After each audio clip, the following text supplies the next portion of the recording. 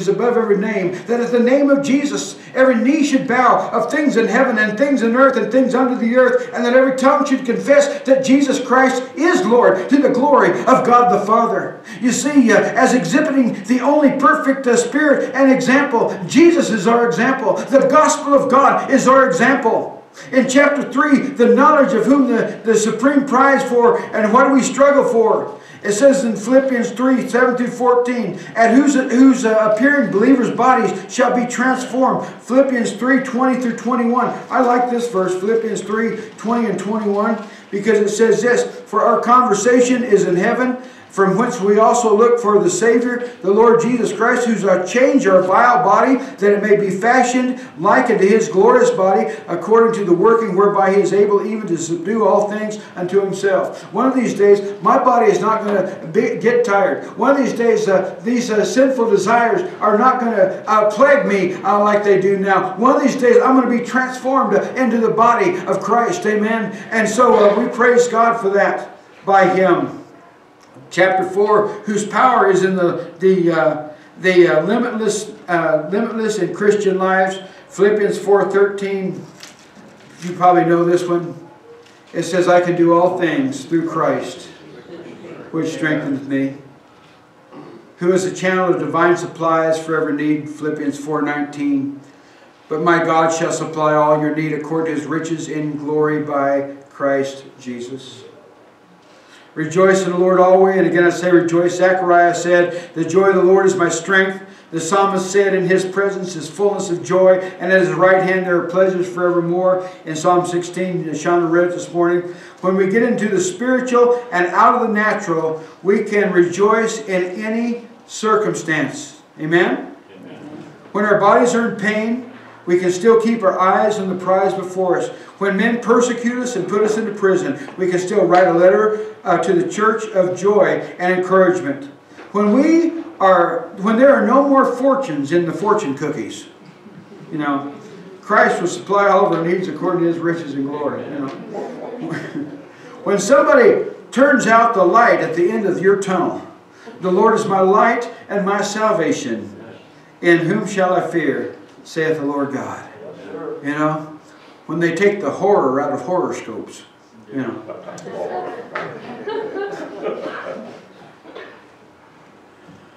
There's all kinds of stuff that wants to get our minds off of Christ and onto fortune or good luck or, you know, the stars or whatever it is. You know. There's an old song out there. We sing it around here once in a while. It says, we'll work till Jesus comes, we'll work. Say, Jesus is not coming back for a harlot, but He's coming back for His very own bride. That has made herself ready and has been washed in the blood of the Lamb. Revelation 19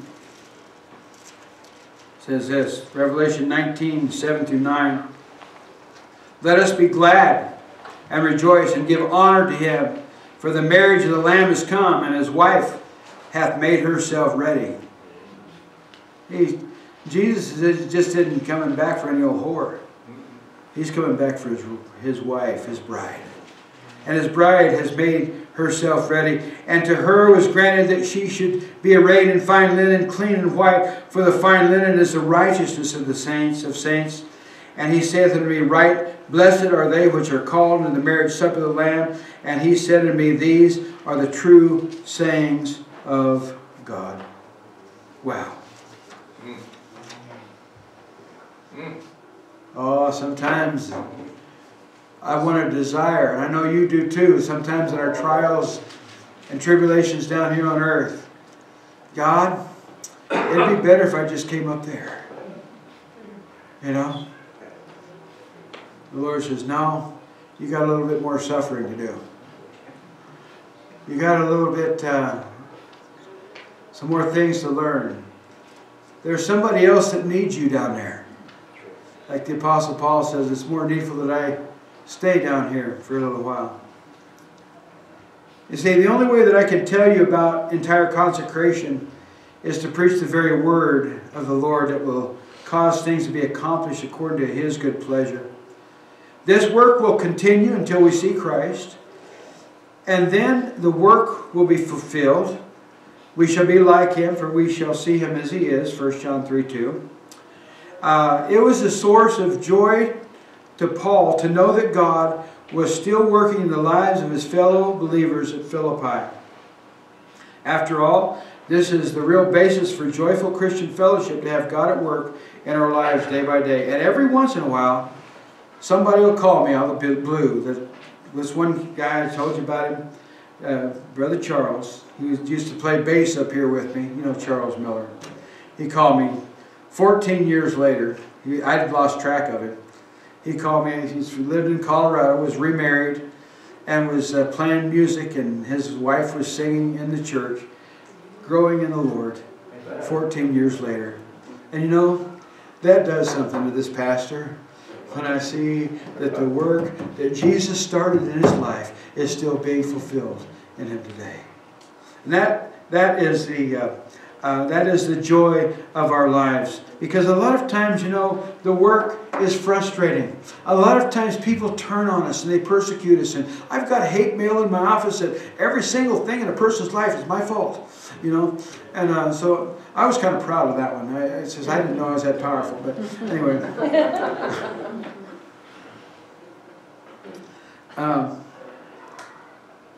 You see, it was a source of joy to Paul to know that God was still working in the lives of his fellow believers in Philippi. And one day, a couple went to a counselor, and they said, there seems to be friction in our home. A concerned wife said to a marriage counselor, I really don't know what the trouble is. And friction is caused by one of two things, said the counselor. And the illustrator picked up 2 blocks of wood from his desk. If one block is moving and one standing still, there's friction. Or if both are moving but in the opposite direction, there is friction. Now, which is it? I'll have to admit that I've been going backward in my Christian life, and Joe has really been growing, the wife admitted. What I need is to get back to fellowship with the Lord. See, we need to be pulling the same direction in the Spirit of the Lord. We need to be in Christ, because what? The works were finished before the foundation of the world. You see? And we can go forward in our Lord and Savior Jesus Christ. He is going to perform the work until the day of Jesus Christ. And we, as His bride, are going to see Him one of these days. We're going to be sitting at the marriage supper of the Lamb, and we're going to have white clothes on. Probably not eating barbecue, because that'd mess up the white. Mess it up. Going to be fish and chips, right? That's what Jesus did when He was on the earth, right? Fish. Never mind. Where are you at today? How's your life? Is it consecrated to the Lord? Or is there friction between you and the Lord? Is there something that the Lord is asking you to do that you're not doing? Is there something you're doing that the Lord is asking you not to do? You know, is there friction between you and the Lord? Because our hearts are prone to leave the God I love and to go after other things. But we have to keep our focus on the gospel. And you know, that gospel is, hey, well, if I keep the focus on the gospel, I may have to follow Jesus to the cross and suffer. I don't know if I want to put that in my mind. Well, we need to put it in our mind because it's in the Word of God. Okay? But God is there. Just like He was there with Jesus. And He took the name of Jesus and He highly exalted Him above every name under heaven. And one of these days every knee is going to bow and every tongue is going to confess that Jesus Christ is the Lord, to the glory of God the Father. Hallelujah. Amen. Is there any public decisions that you need to make this morning? Maybe a public decision, say, you know, I just need to get saved right now. I need to call upon the name of the Lord and be saved, because, man, I thought I was saved, but All I've been doing is I've been wanting things from God, and I've never just come to God the way He wants me to. And see, that has to do with the convicting power of the Holy Spirit. That has to do with God drawing you to Himself. He said, repent of your sins and believe in me. Believe in the gospel. Turn from your sins. You see, that has to do with that. Because the work that God does in us, or for us, is salvation. We can't save ourselves. He has to save us. That's the work that God does for us. The work that God does in us is sanctification. And the work that God does through us is our work in Him. And so we have to get that straight a lot of times in our mind, because we just pick it up one little doctrine. Oh, that's good for me, and that's going to get me into heaven. Well, it may or may not. So be careful with that. Amen. Is there any decisions that need to be made as far as church membership, baptism, anything like that this morning?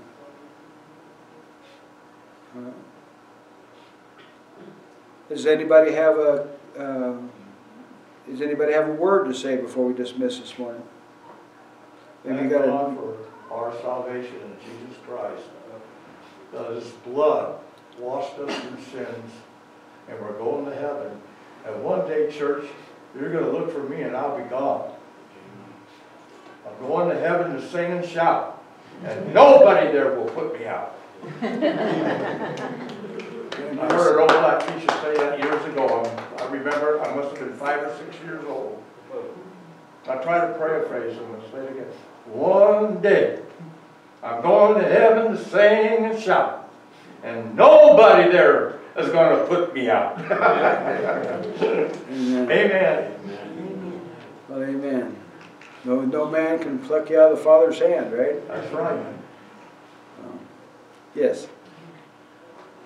We've all been praying for my little granddaughter and things like that. And sometimes when you think there is no hope, there is hope.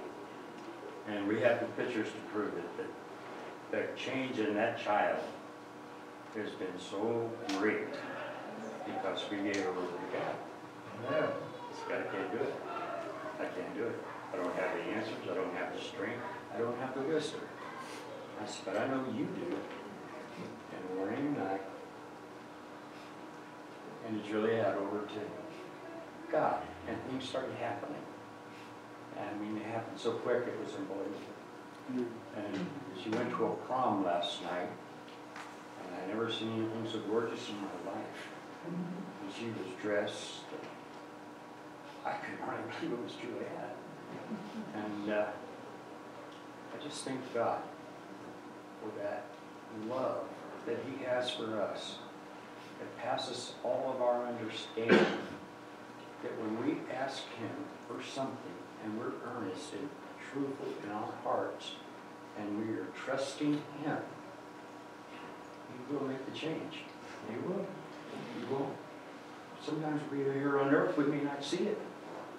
But one day we'll get into heaven, and He will explain it all to us. There will be no more secrets, there will be no more what if or what could have been. It's all going to fall into place, and we're going to know the truth. Yes, we are. We're going to know the truth. And I'm standing here, and I am praising God for what He has done for our little granddaughter. We love more. I love her more. I love her all life. And to see that change, because we gave up and gave in to Him, it all fell into place. So if you're doubting, or if you're worried, don't take care of it no more. Leave it alone. And give it to Him, and then watch what happens. Thank you for that testimony. Thank you for that. I remember my dad telling me, he says, well, all I could do is turn you over to the Lord, And the Lord can do more in 5 minutes than you can do in a lifetime. Praise the Lord. Where could I go but to the Lord, right? Amen. All right. Well, praise the Lord. It's been a good day. You know, go in the grace and in the knowledge of our Lord and Savior Jesus Christ. Go in faith, believing. God is the God of all comfort. He's the God of all miracles. He's the God of all life. There is no other God but Him. Rejoice in the Lord always. And again, I say rejoice. In Jesus' name. Amen. Amen. Let's go to the Lord in prayer. Father, thank you, Lord, for this day that you have made. Lord, we will rejoice and be glad in it. Lord, we thank you, Father, for your word. And Lord, I pray, Father God, that, Lord, we would put our faith into action faith in it, Lord, today. And Lord, we just thank you and praise you in Jesus' name. Amen. Amen. God bless you till we meet again.